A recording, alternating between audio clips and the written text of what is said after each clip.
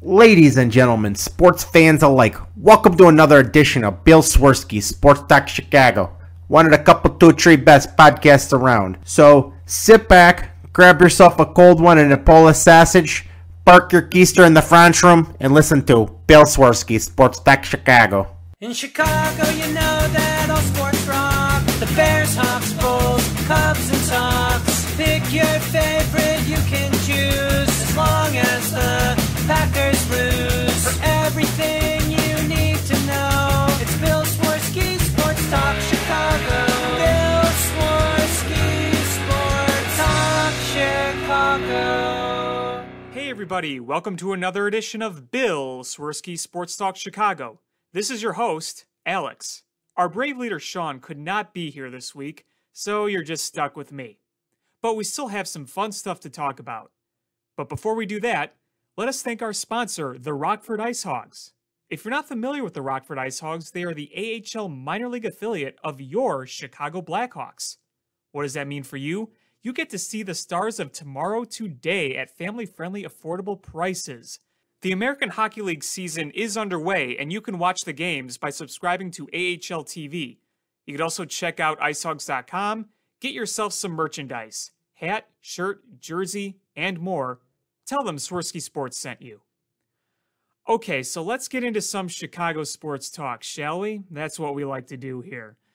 We got some Bears talk. There is some Bears news that we would like to get to. And of course, there is the rumors of a certain quarterback that right now plays for the Seattle Seahawks that are just not going away. We also have some Bulls and some Blackhawks and maybe a little spring training as well. So let's start with the Bears. One of the biggest news pieces this week in Chicago sports was Allen Robinson being franchise tagged by the Bears.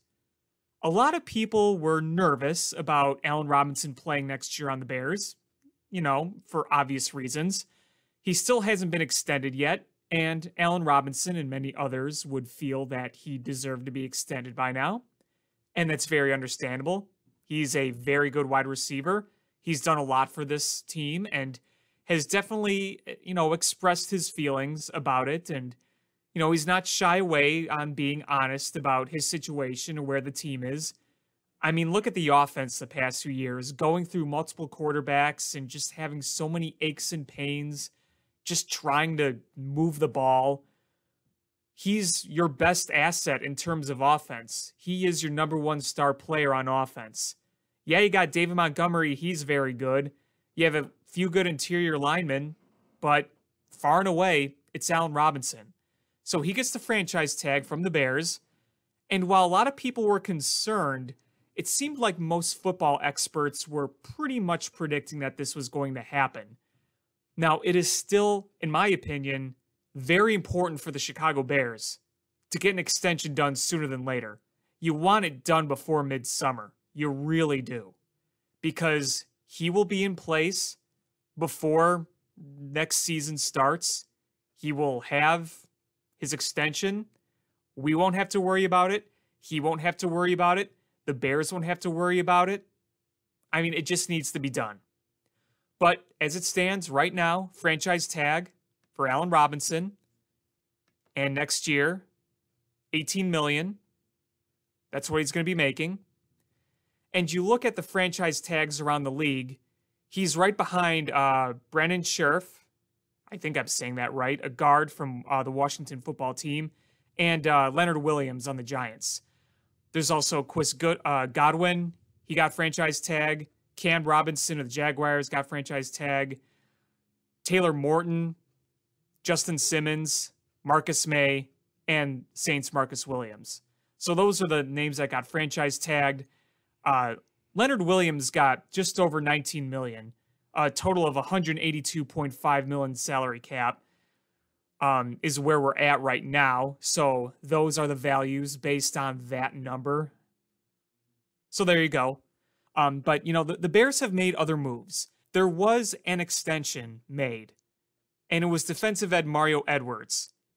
It was a 3-year deal, and it was just reported, it was either today or yesterday. And it looks like it was reported today. But 3-year deal for Mario Edwards. It's worth $11.55 million. and Edwards will garner $4.5 million in his first year. And, you know, he was a depth piece, a solid one. He was a second rounder in 2015, originally drafted by the Raiders, and he's played with a number of teams, and he ended up on the Bears this year. Played in all 16 games, didn't start a game, but, you know, he played in all 16 of them. So, you know, you got a depth piece there locked up. It's not Allen Robinson, but hey, you know, it is a move. The other notable move was Cairo Santos getting a nice 5-year deal, worth up to $16 million, according to the ESPN report. So I think we could say goodbye to Eddie Pinheiro. Thanks for that epic game-winning kick in 2019 against the Denver Broncos. But you got to give a lot of credit to Cairo Santos. He got the opportunity with the Bears last year. I know he missed 2 kicks early on, and it looked like, oh boy, here we go. But then he just made the rest of them. 30 of 32 field goals, 36 of 37 extra points. And he broke Robbie Gould's record for consecutive field goals. 27 attempts in the regular season in a row. And then you had a field goal he made in the playoffs.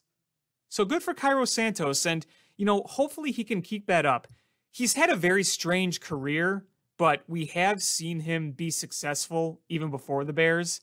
I mean, when he came to Chicago, you didn't really think much of it. And then Pinheiro got hurt, and you just prayed that you can get by with Cairo Santos, and he ended up being great.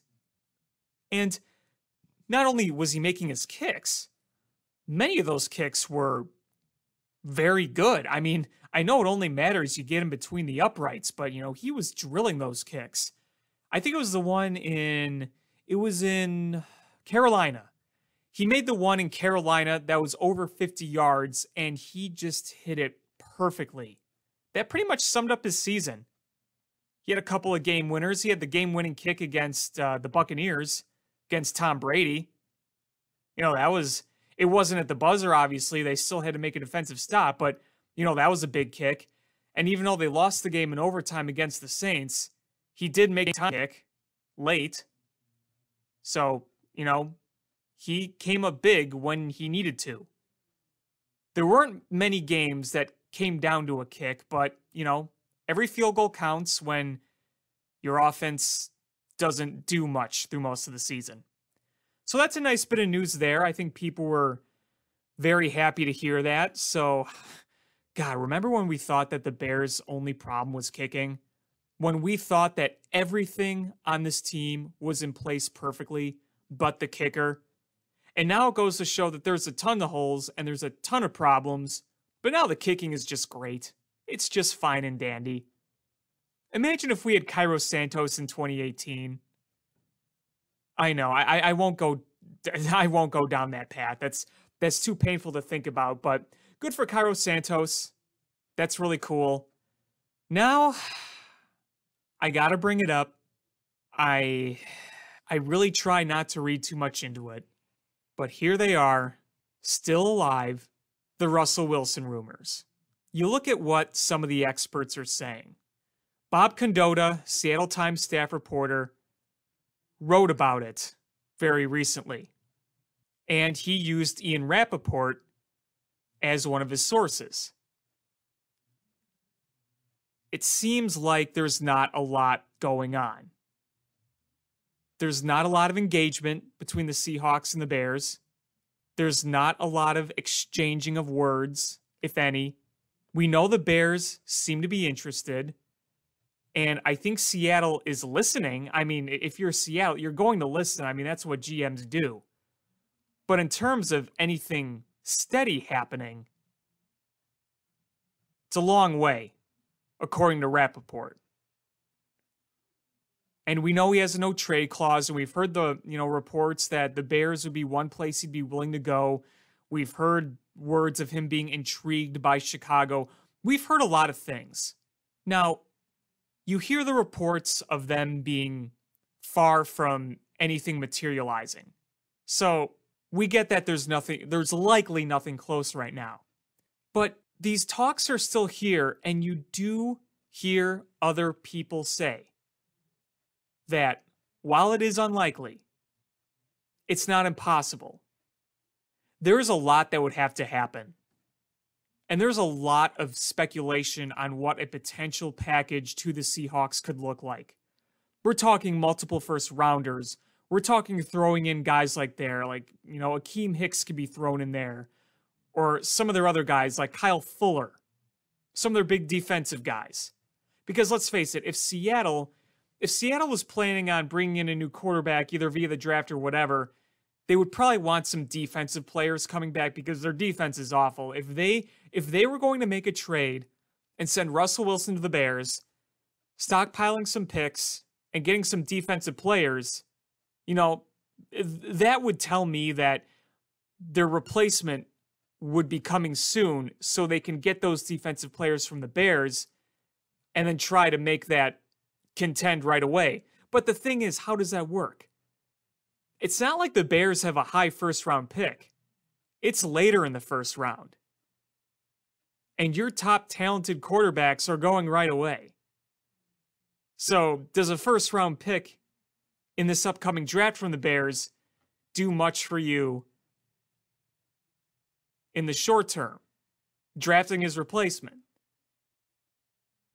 See, this and the fact that the Bears don't have a ton of trade assets, it really just doesn't seem likely that there is going to be a trade here. I'm not saying it's impossible. We could be shocked.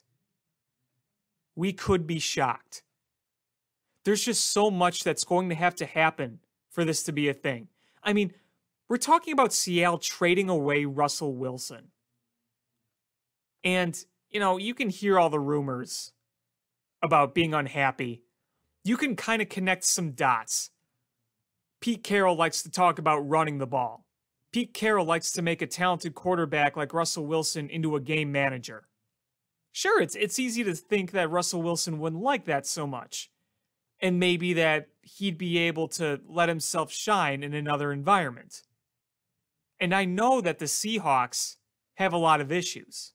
Again, their defense sucks now. The Legion of Boom is long gone. But Pete Carroll has that team contending every year.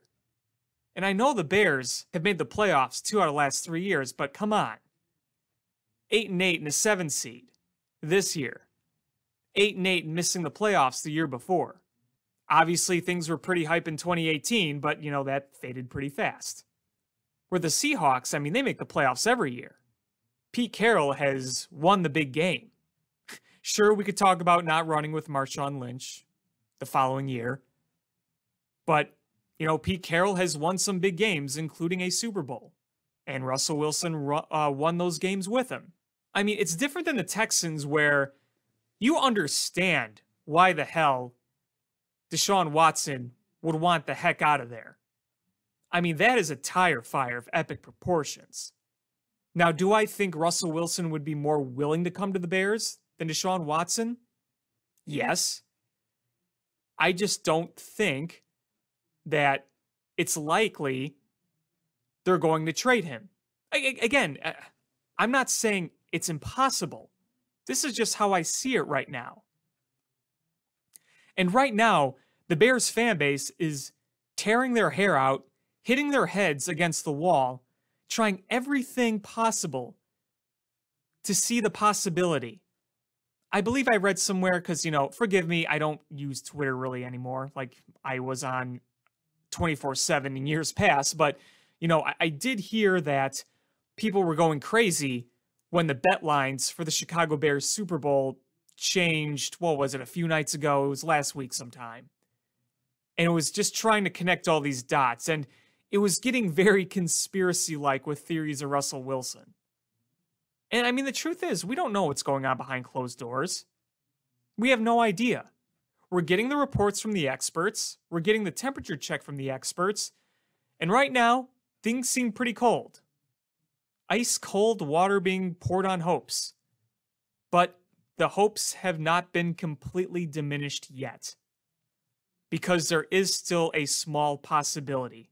I think it's razor thin, but having razor thin possibility is better than zero. And right now, I think the possibility is razor thin. There is some small bit of hope. It's not completely dead yet. But I'm not counting on it. I would love to see it happen. And look, if we had to trade a defensive player to get a great quarterback, do it. We've stockpiled on great defensive players for years. And where has that gotten us? It's not the 80s. The days are long gone. Look at the great defense we had in 06. Got us to the big game, but then it showed where not having a great quarterback can hurt you. You could say the same thing a few years later. And then you can say the same thing in 2018. The defense was extraordinary in 2018. But while Trubisky, I think at the time, showed some promise, it just wasn't enough to carry you. I mean, when you think about it, and I don't want to take too much away from Trubisky in 2018 because he had some big games and he did ball out in the fourth quarter of that playoff game. But you got to remember, the first 3 quarters of that playoff game, the offense was just a train wreck. I mean, if you give them a good quarterback on that team, they win that first round game against the Eagles handily. But that's a whole other tangent. My whole point is, if you have a chance, any sort of chance, to try to get a great quarterback, and a lot of experts will also tell you this, the reason why that thin, razor-thin margin of being able to get a guy like Russell Wilson is because of the desperation of Ryan Pace and Matt Nagy. They know that they either got to win or they're fired. They're playing for their jobs. They're not thinking about the 2023 draft right now. They're not thinking about seasons ahead. They're thinking purely about 2021. You want to trade assets? You want to trade draft picks and a player or two to get Russell Wilson and try to maximize your efforts to win now by bringing in a great quarterback? They're going to be thinking about that over the long-term future. They will completely F up the future if it means short-term success because it'll save their jobs. It's kicking the can down a road. I mean, that's just the situation of it. If they were recently hired and they were looking to, establish their own base, establish their own philosophy, establish a long-term plan, things are different. But right now, you're supposedly in a window where you have a good enough defense to contend. You just need to solve some issues on offense, mainly the quarterback. And you want to do that now before the defense gets too old. Because let's remember, this is football. These are defensive players. You don't have as long a windows as you have in, say, hockey or basketball or baseball. You have maybe a few years of prime in this defense left. Some could say it's declining already. And I do think that it can still be great if you have the right coordinator and you hope that the new one can work on getting this defense back to where it was more like the Fig Fangio days, whereas we saw a lot of softness with Chuck Pagano. But, it's going to be hard to replicate 2018 no matter what. But my point being is you still have enough talent on the Bears now to add an essential piece or two where you can give yourself a chance to win. But if you don't really add that, then you're stuck in mediocrity. I mean, you got to do something. You don't get Russell Wilson, and you don't get Deshaun Watson. I mean, your options right now. I mean, you're looking at Gardner Minshew, Sam Darnold, or even Alex Smith. You're most likely looking at options like those. Smith, Darnold, Gardner Minshew, just to name a few. You want to trade for Jimmy Garoppolo, the game manager extraordinaire? None of those options put you over the top. Some of those options might be able to get you by okay. But I mean, in terms of a Super Bowl, they're not going to put you over the top. If you would have given me Alex Smith a few years ago, I think you're talking different. But, we all know what happened to Alex Smith, and you got to give him a ton of credit for what he did. And, to be completely honest with you, I wouldn't hate an Alex Smith guy on the team, a guy like him. his presence, I think, would be a positive. But you're at the point in his career where it's not an over-the-top move. It's really a bridge, if anything. And I don't think Sam Darnold would improve here. If Sam Darnold is going to go somewhere, go to Denver. He's got a better chance of succeeding in Denver and maybe finding something in Denver than he does here. And I'm sure there are other quarterbacks out there we could talk about, but you get my point. So we're just going to have to see what happens. And that's really all I have on the Russell Wilson stuff. I don't want to get my hopes up too much. If I'm pleasantly surprised, I will be very pleasantly surprised, like you couldn't imagine. But I'm not holding out on it. So that's the Bears. I want to move on to some other sports here. I guess we'll move on to the Blackhawks. They have kind of fallen back to earth a bit this past week or so. And, it's not surprising. It was probably going to happen eventually, especially against this part of the schedule. They got manhandled in Dallas that first game. A 6-1 loss. Sorry, Patrick Kane, your 1,000th game was not good. Not good at all. And shout out to my friend Jordan. She was there with her dad at the game. Very excited. They were in their Blackhawks gear, ready to see Patrick Kane's 1,000th game. And then the Blackhawks did that. But hey, going to a hockey game it's got to feel great. I miss going. And then they stole a win against Dallas in the second game. They got heavily outshot in like the first two periods, but they scored 4 goals and they won 4-2. So you'll take that. Then they go to Florida. They play a pretty good first period. They don't score, but they definitely were the better team. Then they get on the board early. Brandon Hagel, who continues to play very well. I really like Brandon Hagel. Puts them up 1-0. And then 4 unanswered goals by Florida, and they lose 4-2. They can still have a really good shot at making the playoffs if they just kind of coast, because all the other teams below them are pretty far out of it. Columbus is the only one that I think can threaten that spot, but Dallas has really disappointed this year. Detroit is obviously going to be way down there. Nashville's not that great. They're pretty far down there. So if the Blackhawks kind of coast their way through the rest of the season, yeah, they could probably make the playoffs. Don't think they get very far. I know hockey can be kind of a crapshoot. I mean, look at last year when the Blackhawks made the playoffs. They beat the Oilers in the first round, which I don't think a lot of people were expecting. But the rebuilding Blackhawks could be playoff bound, but I think that this stretch is showing that while this team has played much better than we thought, and maybe there is more to them than we thought, they are still a team that's not necessarily built to win. And, they're very young. They're very inexperienced. You're going to get growing pains. You're going to see some things even out. Because, with hockey, there's so much puck luck to it. You saw them steal a few games with goaltending. And then you saw a few games when they just got lit up. With a young team, a lot of fluky things can happen.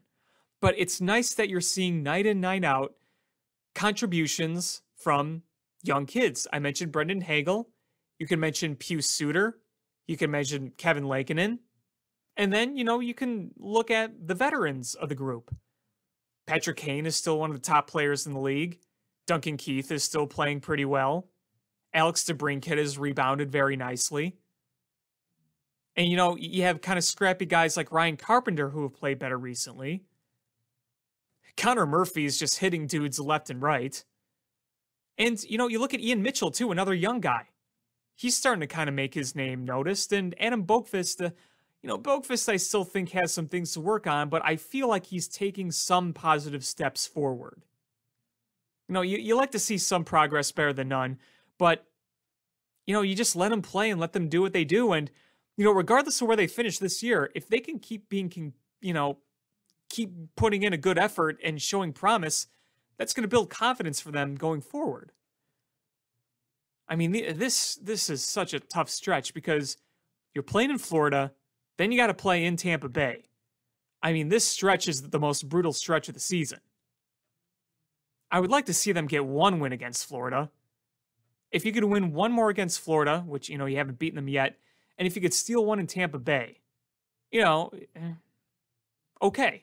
Okay, I'm not expecting much more than that at this point. We've seen games really get away from the Blackhawks.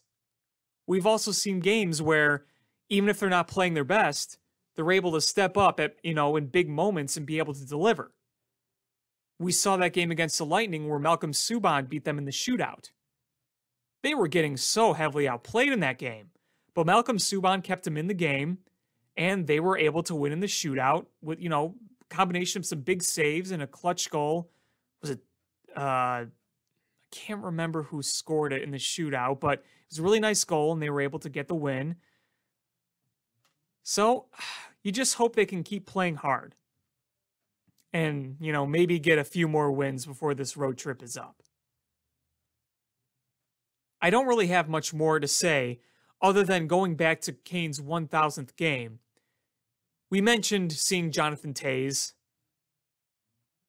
We saw Jonathan Toews in the tribute before that. And you saw a bunch of other people. You saw Marian Hossa. You saw Coach Q. And that was really cool. It was really cool to see. What I think was sad was seeing Jonathan Toews knowing he's not healthy. And, he looked, maybe it was the camera, I don't know, but I could definitely tell there was something not right. I'm not a doctor, I'm not a medical expert, I can't tell you what it is. And, maybe it's my mind just telling me that, but I could just tell physically there was something not right with him, and I just hope he's okay. I really do. We say it every week on this show, but I'm going to say it again. I just really hope the guy's okay. Hopefully we hear some good news soon. And we don't want to be too intrusive. We don't want to be pestering about how he is, because, it is a private matter, it's his business. But I would love to hear sometime soon that he is going to be okay. Just, for the sake of caring about Jonathan Toews. And I think a lot of people feel the same way. But hey, and Kirby Dach is starting some activity. So there's some good news. That wrist injury looked horrific. So seeing him skate again, that's pretty good to see. I mean, Kirby Dach is going to be a very important piece for this Blackhawks team going forward.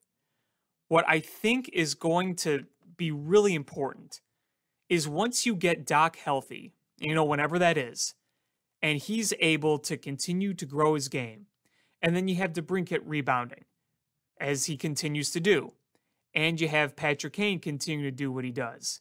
When you add Kirby Dach in the mix, all of a sudden you have another great young player in the mix with all these other guys.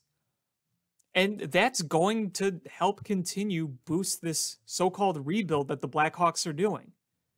So there is a lot of positivity just looking at the young guys, and it could only get better once Kirby Dach is fully healthy and playing again, because I still think he is a very good asset. I know people weren't thrilled with the pick when it happened, but I remember a lot of the experts saying, he might not be the defenseman, the shiny, fancy defenseman that everybody wanted for the Blackhawks, but man, oh man, there is promise there with Kirby Dach. So hopefully he's going to be ready as soon as possible. And I realize that he's probably still a ways away from actually playing in games again. It's still a long road ahead, but seeing him take the steps, that's a pretty important thing. That's all I really had on the Blackhawks as they continue to play. Let's shift gears to the other United Center team, the Bulls. Hasn't been particularly pretty lately. They are on a bit of a skid. Really yucky game against the Miami Heat. And you're seeing some things get shifted around a little bit on the roster. And it's not something you necessarily want to see, but this is where we are. We're seeing a starting lineup change under Billy Donovan. He is deciding to move things around a little bit. Kobe White and Wendell Carter Jr. are going to be on the bench, and you're going to see Thomas Satoransky and Thad Young take their places. I mean, Thaddeus Young has played pretty well for the Bulls, so you get somebody who's pretty reliable there. But you just wish that Kobe White and Wendell Carter Jr., two guys who you would hope to have been continuing to grow as they are part of this rebuild, seeing them go to the bench is tough, but, you kind of understand why. Wendell Carter Jr. is struggling, man. It's not been pretty. And I know he's been hurt a lot. And that is probably really hurt his development. And Kobe White, a guy who I've just stood by and still think he has talent, a lot of the turnovers, some of the fundamental things, they're just not all clicking right now. And, props to Billy Donovan for identifying a problem. He acknowledges that there needs to be some sort of change here. You can argue all day that they're not supposed to be winning. They're supposed to just kind of seeing what he has. But, Billy Donovan clearly still wants to be in games and win games. And you got to establish a winning culture. So the fact that he is making these moves, I think, is beneficial for not only White and Wendell Carter Jr. potentially, but just as the game as a whole. He's not saying, well, let's just keep playing because we're here and whatever. I mean, he wants to win. He's trying to shake things up to try to get better results in the win column. They are on a skid, and he wants it to end. They're not trying to tank. He wants to win games. So, looking at the situation as it is, we're going to see a different starting lineup, and we're going to see what kind of results it produces.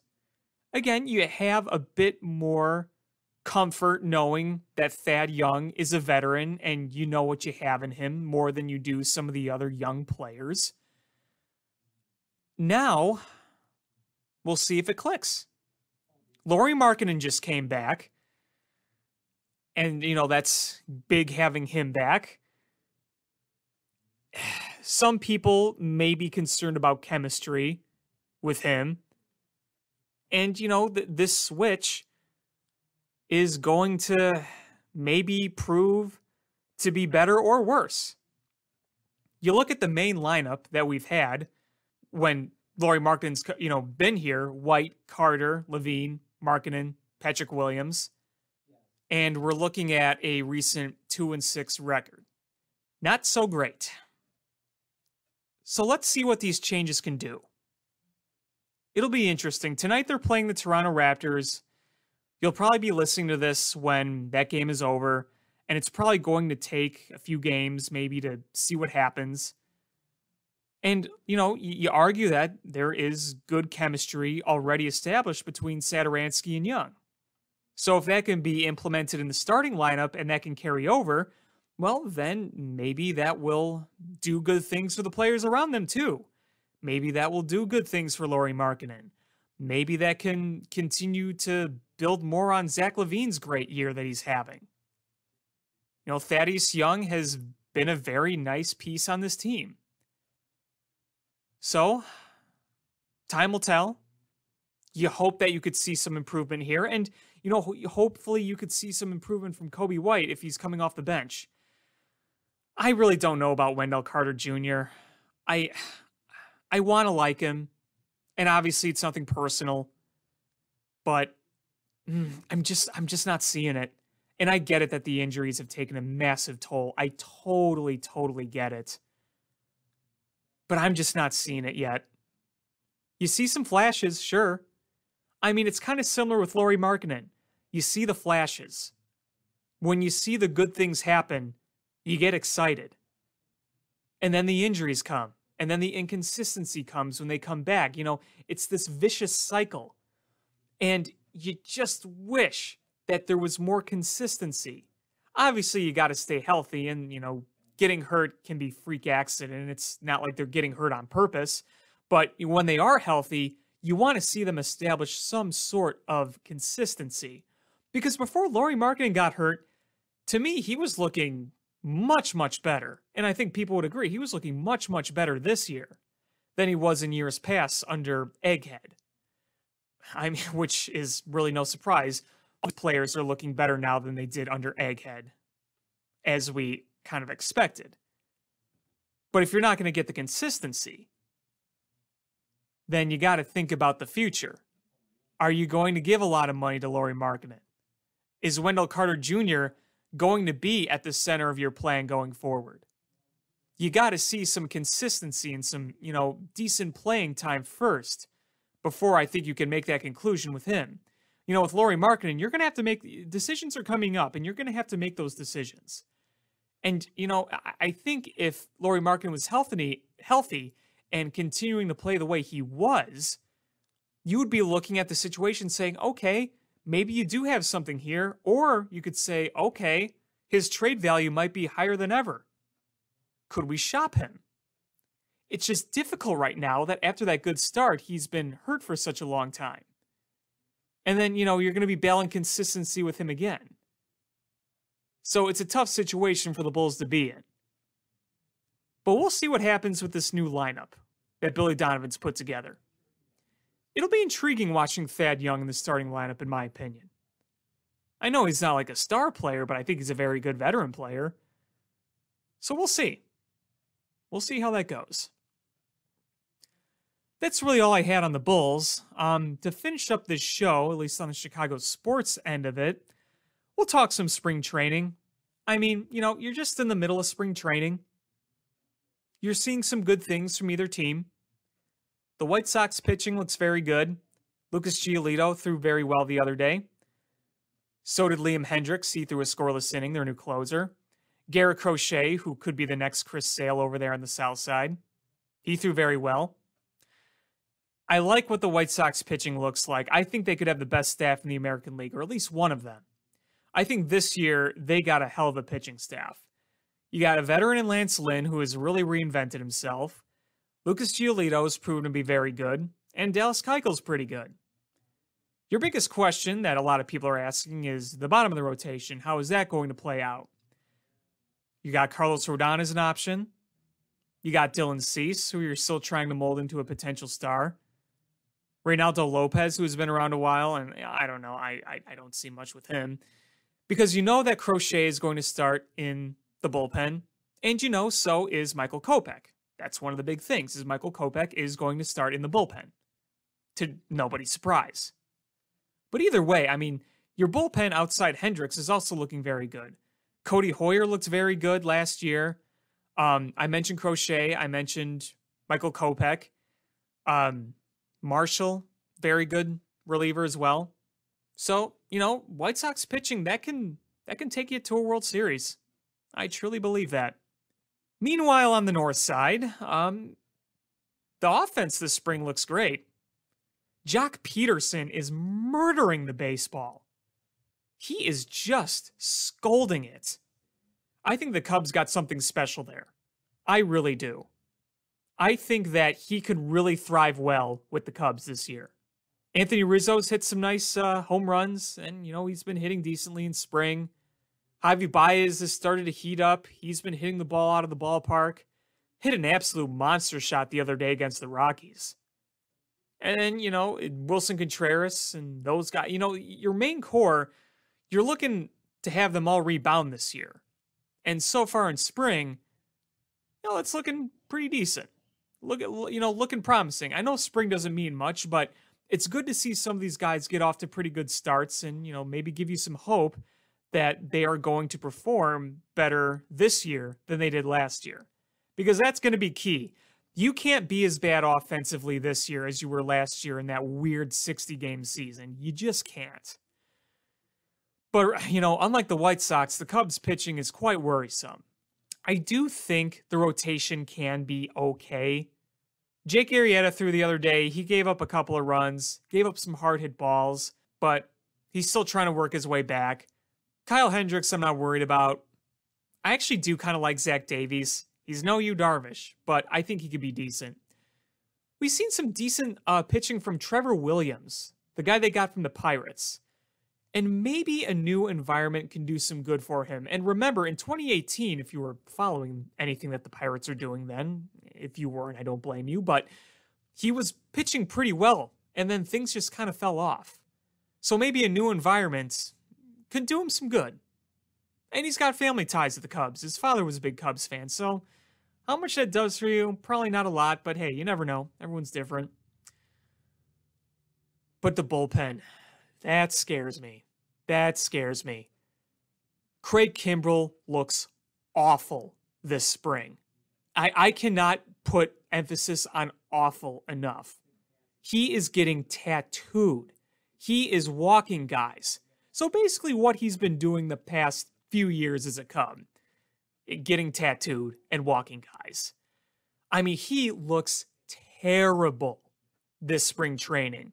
And I'm not one to put too much on spring training stats, but boy, oh boy, the trends, it just, I don't think he should be the closer to start the season, frankly. I think you give that to Rowan Wick. And you see how that works.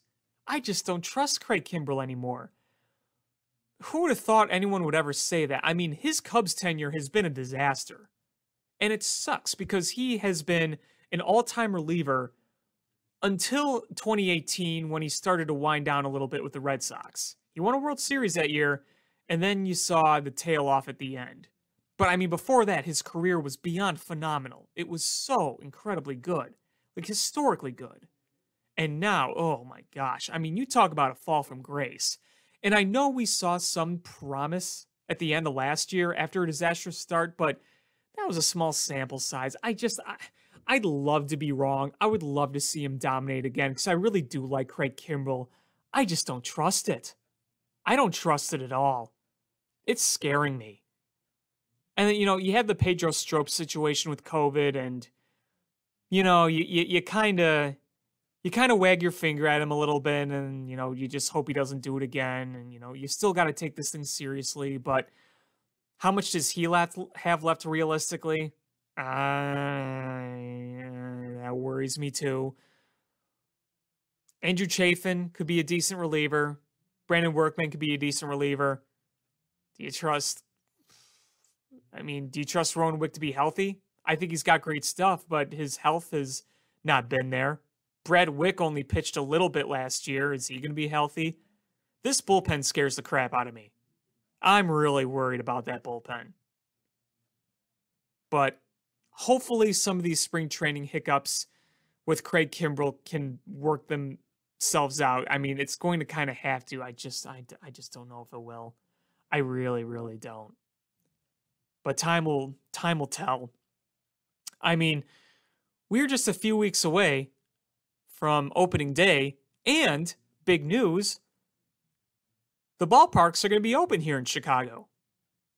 20% at guaranteed rate in Wrigley to start. I did enter myself into the pool for tickets for the first drawing. Am I going to get picked? Probably not. It's a long shot. And I think most of the people attending the games are going to be season ticket holders to start. Because of 20%, it's only about 8,000 people at Wrigley Field.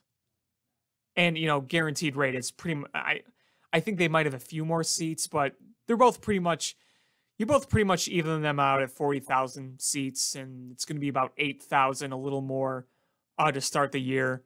So, it's not a lot of people, and the season ticket holders are going to get first priority. But there will be people back in the stands.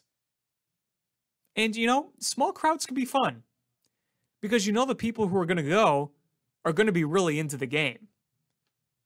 And you could be nice and... let's just picture yourself there. You're at the game. You're not surrounded by people. You're nice and spread out. You're watching a ball game. You're enjoying a beer. A very expensive one, probably. But you're still enjoying a beer at Wrigley Field or guaranteed rate for the first time in over a year. It's got to be a good feeling. It's a feeling I want. No question. And I'm sure Wrigley's going to do the rooftops too. I mean, they did last year. That was the crowd last year at Cubs games were rooftops. So yeah. And hopefully, when the fans return, we'll continue to see cases go down. And it being more safe. So that way, as time goes on, you can allow more and more people into the stands. Maybe by summer you raise it a little bit. I know Crane Kenny probably wants it to be full by the end of the year, but we really don't know what's going to happen in this world. It could, I'm optimistic it's going to keep getting better. I am. But we'll see. We'll see. Could they be full by the end of the year? I can't say they will. I can't say they won't. Nobody can. Nobody can. It's a goal to have, just, keeping in mind that you want that goal, but you also want to make sure you're doing it safely. But, if it is at least almost full by the end of the year, then it'll be a big return to normalcy. But, at least we can watch the games now where it's not just ghostly empty. Either Cubs or White Sox. It was weird last year to see Wrigley Field completely empty. We're used to seeing Wrigley Field full of fans. And that, the White Sox, now being World Series contenders, are going to draw more people. And, they're going to, in normal times, they'd sell a lot of tickets and they'd get pretty full crowds too. But, these are not normal times. So we just got to keep doing our part to keep striding towards that goal of getting better and, being safe and making sure we can continue to return to normal like we've been taking our steps the past few months. Well, I think with all that said, that is just about going to do it here on Bill Swirsky Sports Talk Chicago. I want to thank everybody for listening to this episode. I really had fun doing this episode, but I gotta say, I really respect people who podcast by themselves regularly, because this is not easy to do. It is much easier to be bouncing and talking with somebody than just talking alone. I mean, don't get me wrong, it is fun to podcast alone from time to time, but boy, it is not easy. So thanks again for listening. I really hope you did enjoy this episode. I look forward to talking to you guys again next week. Hopefully Sean will be back. A reminder, you can check out Swirsky Sports at swirskysports.com. Check us out on iTunes, Stitcher, or YouTube. Be sure to subscribe if you have not already. You could also check out Swirsky Sports Twitter at Swirsky Sports. And until next time, bear down. Cubs win! What a lucky break! The good Lord wants the Cubs to win! We thank Ditka and God for all they have provided. Cubs win! Cubs win! Cubs win! Oh, I don't want her. You can have her. She's a Packer fan. She can't fit in my van. And she looks like Remember, New Yorkers, smoking crack is not legal on the plains. Bears 31 to -7. The Bears! Oh, when the Bears go bearing down